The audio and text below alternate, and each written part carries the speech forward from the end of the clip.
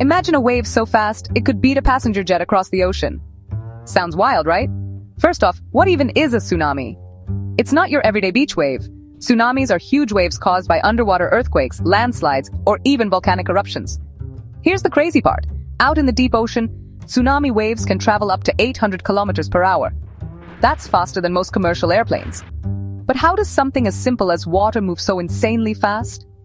Think of it like this. Imagine throwing a stone into a big, deep pool.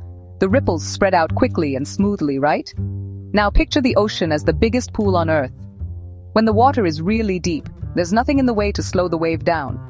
So the tsunami just keeps moving, fast. But here's a twist. Even though these waves are speedy in the deep ocean, they're actually almost invisible. Their height is usually less than a meter, so ships out at sea might not even notice them passing by. It's only when a tsunami gets close to shore that things change. The water gets shallower, the wave slows down, and the energy pushes the wave up, sometimes into a huge, dangerous wall of water.